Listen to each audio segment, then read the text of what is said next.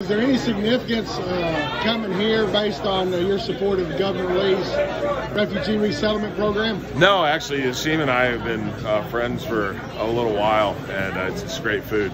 I don't know if you all saw, but a federal judge actually put in blocked the executive order, which I actually don't agree with. I think the localities and states should have the ability, based upon their individual capacity, to accept refugees. I think there's also been a lot of misinformation about this program. For instance, 80% of the people that are coming here are actually Christians. Many of them come from the Democratic Republic of Congo, where Christians are being slaughtered by a group called the ADF, the Allied Democratic Forces. Almost everyone that comes here ends up being productive and having a job within a few months of being placed in wherever they're placed. It's also an initial program. So unless the United States completely pulls out of any refugee resettlement at all, they're free. Once they come here, they're U.S. citizens. And if they go to Kentucky, they can come to Tennessee. If they locate in Florida, they can come to Tennessee. If they locate in California, they can come to Tennessee. So I think this whole thing has been twisted around. In fact, the other day I saw someone calling it Governor Lee's Refugee Resettlement Program. It's President Trump's Refugee Resettlement Program. So as of yesterday, 10 counties out of 95 have already taken positions opposing it.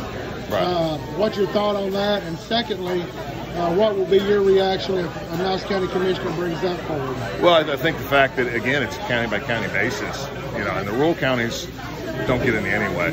It's mainly the urban counties.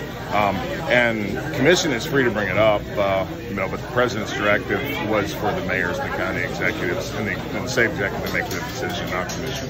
Do you know how many states have signed on to the program besides Governor Lee?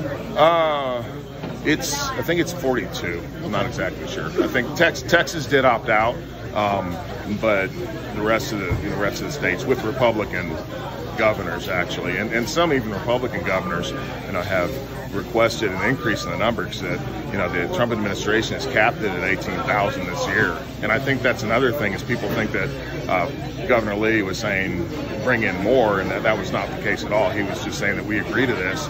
And one of the things that the Trump administration made very clear is that this program is to really be able to vet people thoroughly, and that's why they have a cap on it like they do. They're vetted not only by Homeland Security, by the FBI, Department of Defense, and in some cases 6 national security agencies. So they're extremely vetted.